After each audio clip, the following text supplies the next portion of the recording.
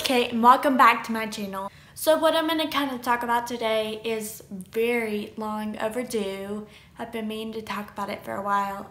My Friedreich's ataxia diagnosis story. I'm going to go through my whole life and how FA was always evident even though we didn't know it. So if you're new here, you're about to find out a lot about me. Most of my viewers are people that know me, know somebody with FA, know me by association, that kind of thing, and so they know what I'm facing. But if you don't know me, you're about to find out a lot about me. And people that do know me, you're probably going to learn some stuff too. My actual diagnosis story is all over my social medias, it's on my website, so if you guys want to look at that, I'll put links below. In this video, I'm not really going to talk a lot about what FA is for time's sake, so I'll put links below also to where you can read a little bit about FA. So let's get started. Sorry, I have notes over here, so if you see me looking down, that's why. Because I don't want to get too far off track. So when I was little, I didn't really have a lot of coordination, but neither did my grandmother.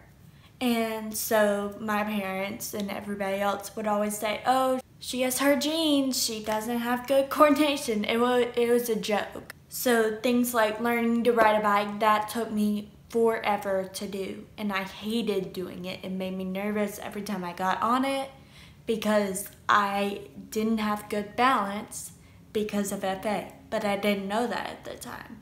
In gymnastics, could never do the balance beam. I could not do it. I would get on it, and then as soon as they said lift a leg or jump, I couldn't do it. And then like jump rope, it took me a really long time to learn how to do that. And even once I could, I was never that good at it. I didn't love doing it.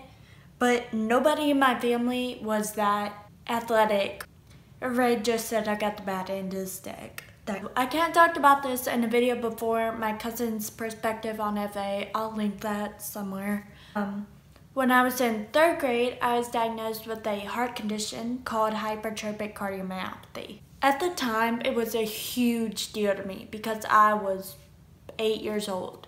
And my doctors were telling me, you have to drop out of dance, gymnastics. I had to stop doing everything that I loved for this heart condition, which is a symptom of FA.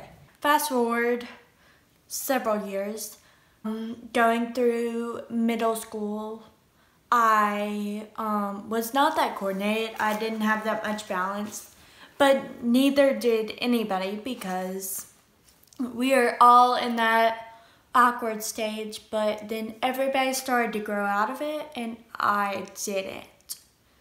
And then this is the part that's gonna sound really familiar. When I was in 7th grade, we went on a school trip to Washington, D.C. If you've ever been to D.C., it's a lot of walking. You have to walk literally everywhere. Well, I noticed I couldn't keep up with my friends. I was tripping, falling. I was just really struggling. At the end of the day, I was starting to experience pain. Like a lot of pain in my legs and in my feet, and I didn't know why. I mean, everybody's feet kind of hurt because we had walked like a mile a day or more. But still, I had this excruciating pain. When I got home from DC, my parents took me to a doctor. And we just went to a doctor with the intentions of getting physical therapy and getting some help with walking and balancing and all that kind of stuff. The doctor said, there's something else going on here. I'm not sure what it is, but I'm gonna send you to a neurologist. So we went to a neurologist and he sent us to get an MRI. And then we got it back and it was clear. At this point, the neurologist was like, I don't know what else to do. I'm gonna send you to a pediatric neurologist. So then we went to this pediatric neurologist. We went in for one visit and he luckily has seen FA before, and he said to us almost immediately, "I'm pretty positive I know what this is. So I'm going to send you in to get blood work. I'll call you as soon as I get the results." 2 weeks later, we got the call from that doctor. We went back in and he said, "You have Friedreich's ataxia." Nobody knew what it was in my family. It really, really hit me hard. For a while, I denied it. I hid from it. Even during the time when I was going to the doctor and stuff, none of my friends knew. Nobody knew except my family. And even once I was diagnosed, it took me months to tell anybody. I acted like it wasn't there. And then it got to a point where I had to start noticing it. I had to pay attention to it because it started to affect me. So right now, to update you a little bit on the progression, because if you don't know, FA is a progressive disorder, meaning that it just gets worse and worse and worse over time, which was really hard for me to grasp because they're like, it has no cure, so you're definitely not going to get better, but in fact, you're going to get worse. So that took a really long time for me to grasp and deal with. Now, I am 2 years into my diagnosis and already I can see a lot of changes. I've been through a lot of changes. Even in the last year, I've just seen a lot of changes. And that's really hard to grasp at first. I cannot run. If I was put in a situation where I had to run, I could not do it. And it's probably really hard to understand for anybody else, but I physically cannot move my legs to run. I can't really walk a lot without assistance. So I use a walker a lot. I talked about all of the equipment I used in a past video. And I use people. I have to hold onto their arms and rely on them to be what I am unable to be.